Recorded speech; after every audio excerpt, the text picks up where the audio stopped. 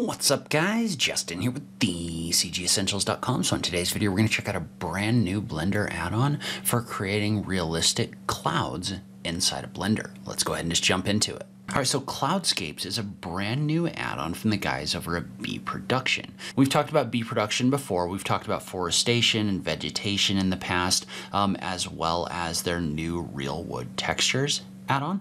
This is a brand new add-on that they've just released, and as you can see on the front page of the Blender market, it's already shot up in popularity, so I did want to make sure that I talked about it a little bit on this channel. Basically what CloudScapes is it's a tool for creating 3D volumetric clouds using VDBs. What this means is instead of bringing in like cloud images or something like that, what this does instead is this actually brings in a volume and it actually calculates your rendering based on those volumes. So it is compatible with both Cycles and Eevee as well as the asset browser. So if you watch this video in the next couple days, they are running a launch offer. You can get 25% off with the code CloudScapes25.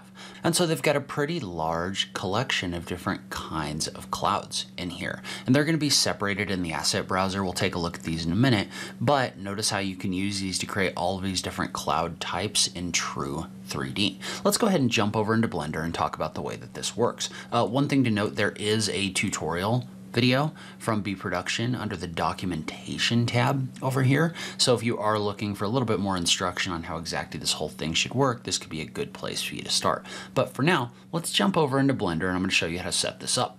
So when you first open this up, this is going to include a RAR file, which you can unzip in order to get to the actual cloud assets, as well as a scatter pack, which is going to work both with scatter as well as their new biome reader, which we'll take a look at in a second. But the first thing you're going to want to do is you're going to want to unzip this file.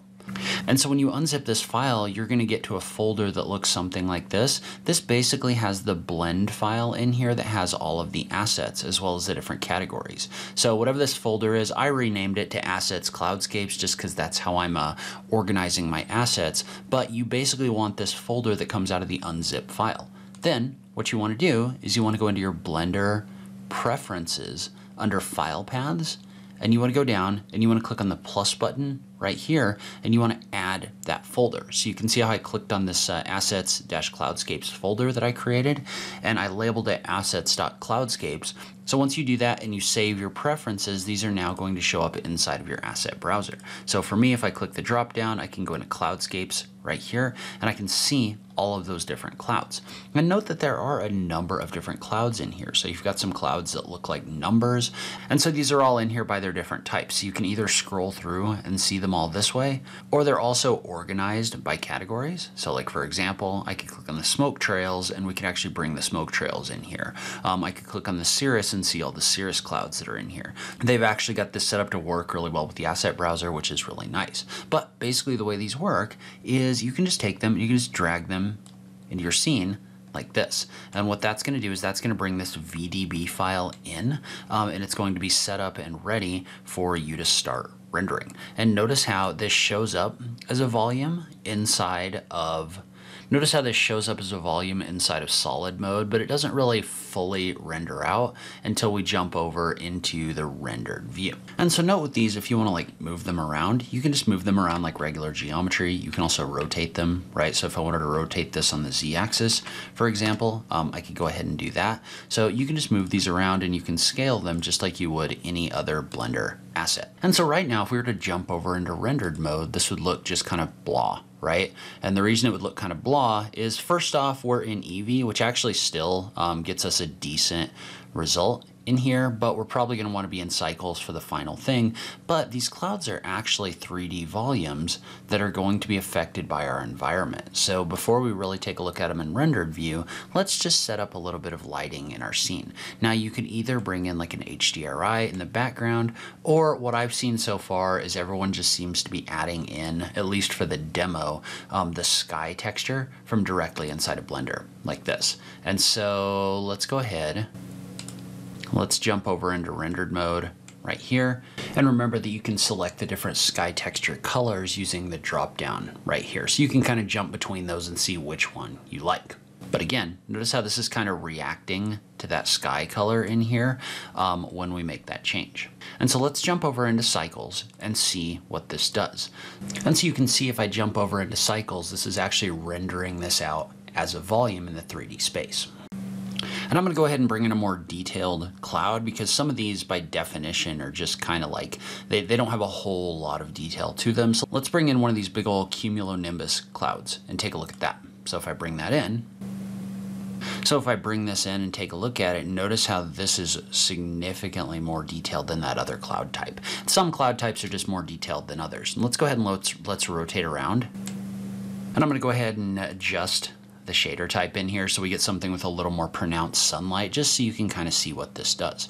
But again, if you look at this, notice how this renders out as a very detailed cloud, and it actually looks really good. I'm actually kind of impressed with the result that we're getting with this out-of-the-box cloud. All right, and so one of the cool things about this is you can actually make adjustments to this cloud inside of its shader editor. So I'm gonna go ahead and change this to my shader editor right here and take a look at this. But there's different settings that you can adjust in order to adjust the way that the clouds look. So like for example, I could bring my density down to 1, or even lower than 1, maybe like 0.05, just so you can kind of take a look. And so notice how this cloud is less, I don't want to say less defined, but it's just not as dense, right? And so you're getting a different look here with this cloud. So you can actually come in here and make changes to the way these clouds look. And then not only can you adjust that cloud, and notice how you can change like the density or the brightness of the light in order to adjust the way the cloud's going to look as well, because this is reacting to the actual light of your environment.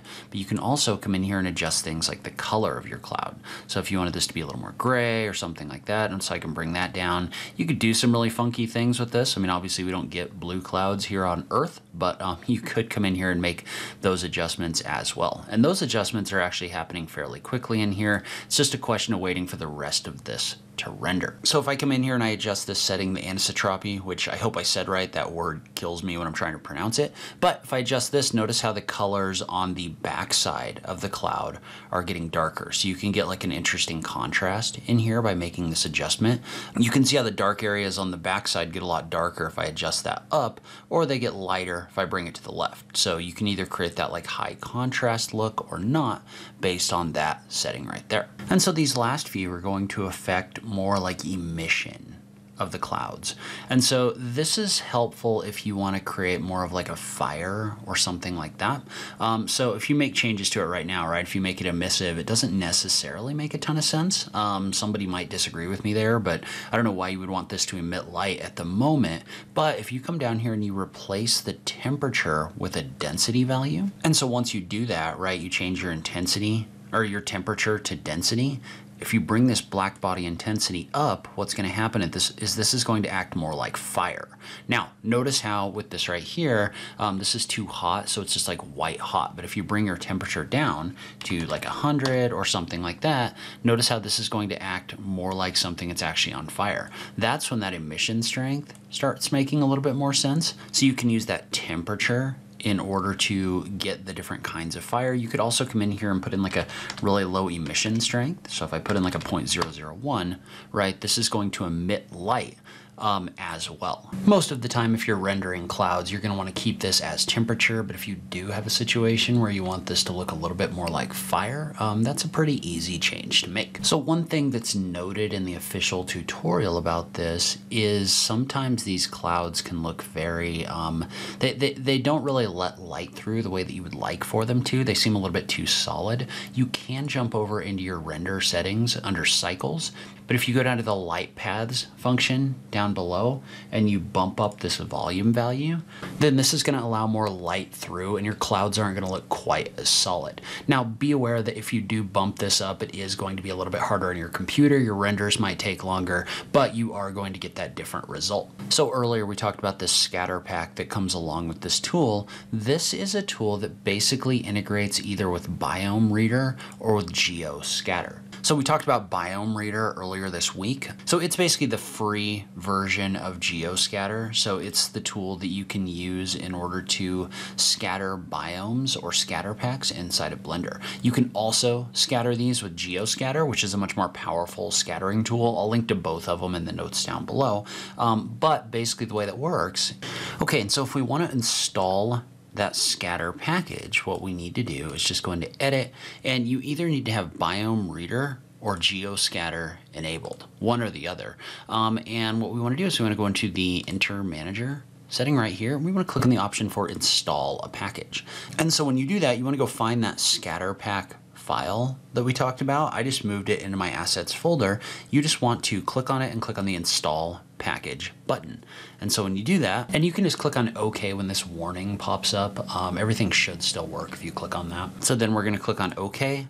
And now if we look at our assets right here, right, the CloudScapes assets are going to show up as an option. Okay, so then you just want to tap the N key and pop out the Biome Reader window. So then just use the emitter box up here to select this plane and set it as our emitter. You can click on this button to open the biomes. That's going to open up your biome section, and specifically we want to focus on CloudScapes right here. And you can select any of these different kinds of CloudScapes that have different looks, and you can kind of preview them inside of this space. I'm going to pick something that's relatively light. I will say rendering out volumes like this is obviously a little bit heavier, but if I go ahead and render this out like this, what this is going to do is it's going to bring those clouds in. Now, I got a little confused here for a second because I don't really see any of the clouds in here.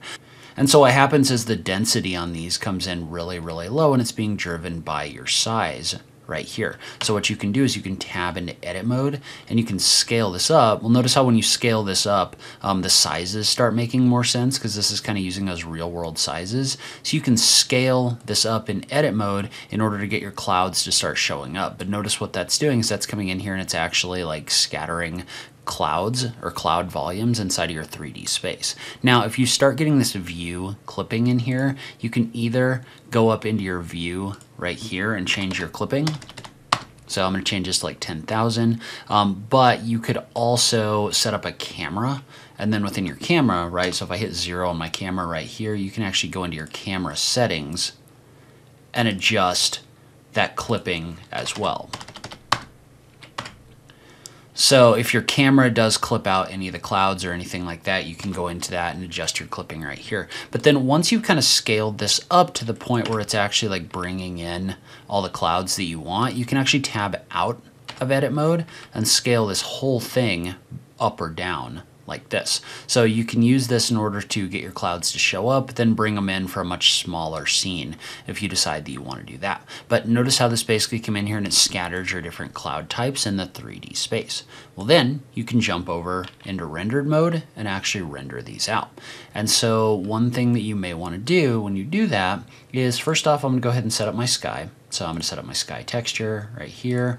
I'll bring my strength down to 0.5. We'll set our render engine to cycles and GPU. But then I'm going to jump over into rendered view.